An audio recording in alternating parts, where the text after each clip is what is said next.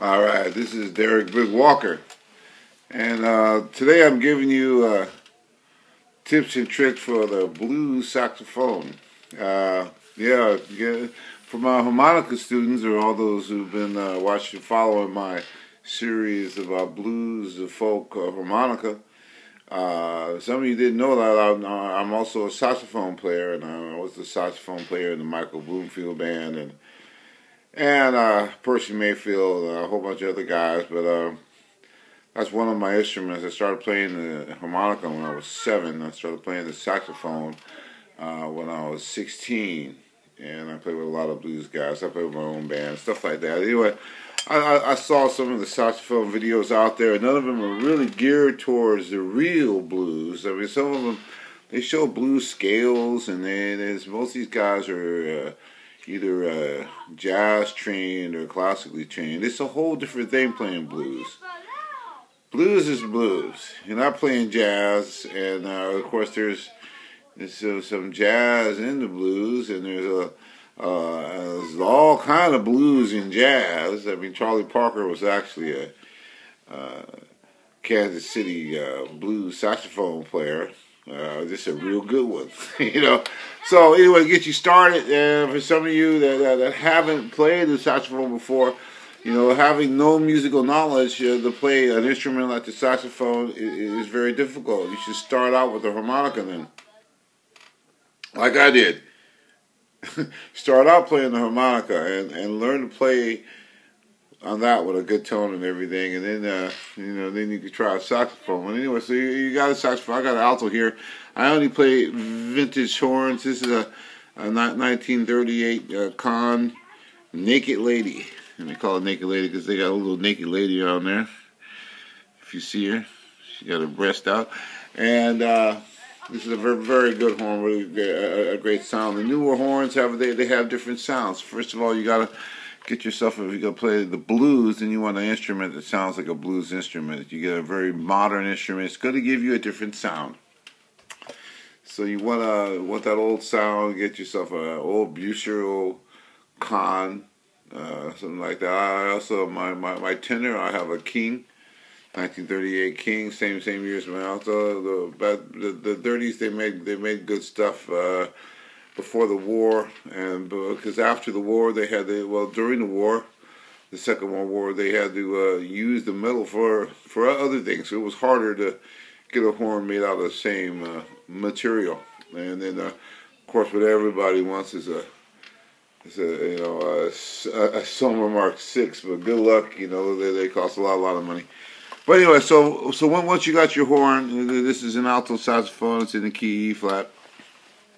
And then the hardest thing then in the very beginning is to get the reed. You get because your armature is not developed, and it's going to change. Your armature this is the reed. This is called a reed. This is the saxophone reed, and you have to get a reed that's right for you, and that's going to be hard when you don't have much of an armature. So get yourself an assortment of strings in the beginning, because your armature is going to be changing quickly. Get yourself a 1, a 1.5, a 2, and a 2.5, and that ought to do you for a while.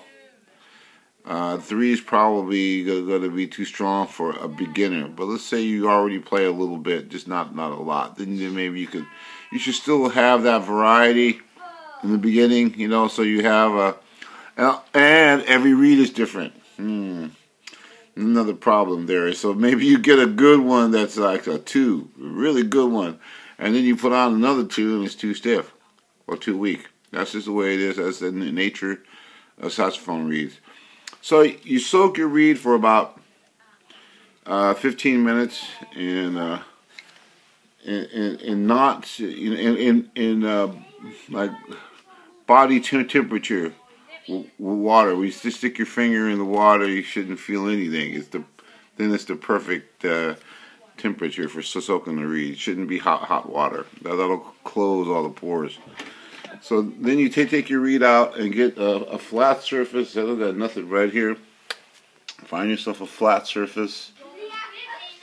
This book isn't really flat, and you can take any kind of dust or dirt. They actually sell some special powders, but it doesn't really matter. Just enough oil that's on your finger already is enough, and you lightly rub it on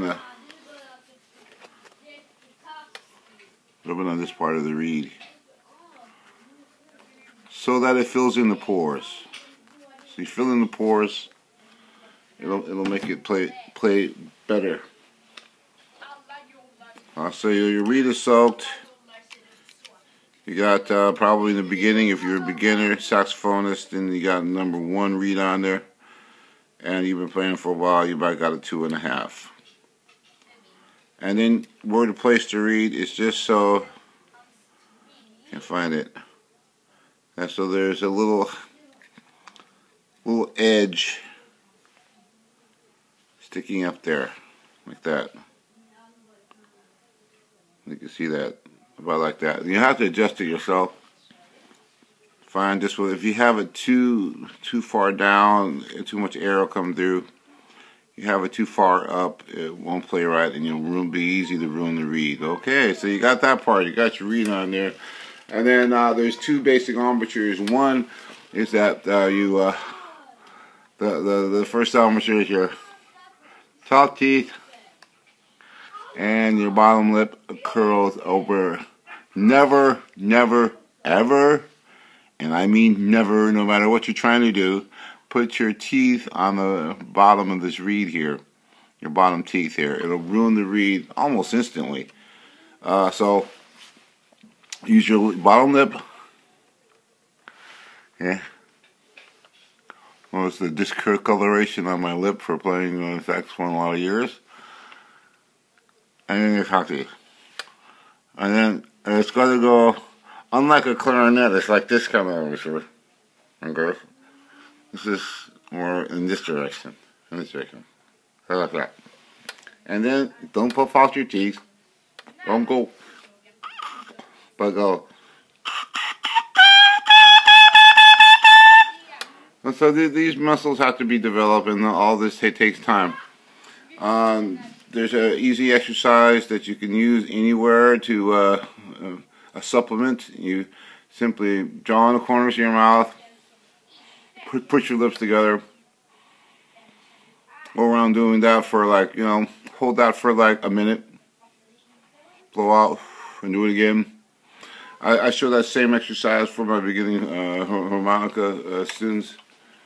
And your armature again nice and strong in no time. Then you put that on there, and you adjust the tuning by moving it back and forth here on the cork. Then you get a little felt pen and mark where about in tune is, so you don't have to mess with that so much every time. And when the instrument is cold, it's flat, and if it's too hot outside, it'll get sharp, and that's the way it is too. It's the nature of the instrument. And you got that on there. And then okay, you need to know something about music. You gotta play the saxophone.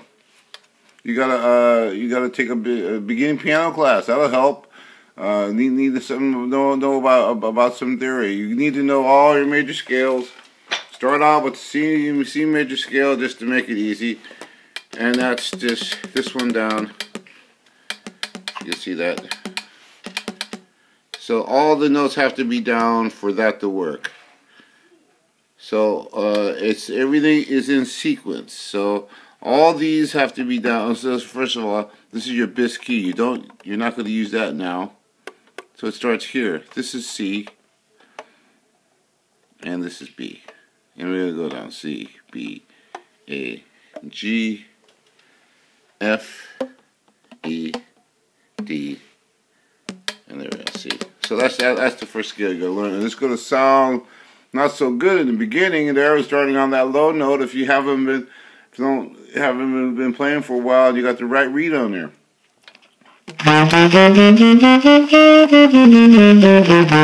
So you're gonna have to work on that, and you need to work on all your major scales. And this is just your first introduction. I haven't done any saxophone videos yet before. This is my first one. I've had some students, though. They all got better than me. It's amazing how they do that. It's just going to take you some time, though, and I'm going to show you the blues way of playing the saxophone. We're not talking about jazz. This jazz player is out playing me up and down and in middle and forward. But not playing Chicago blues. That's my world. And if you want to know more about my world, I want you to get back to me, or I'm not going to bother making none of these. I'll waste my time, you know. But if you're interested, I guess, no, let me hear him play something. Can he play some blues? I ain't hearing him play no blues. Okay, I'll play some blues for you.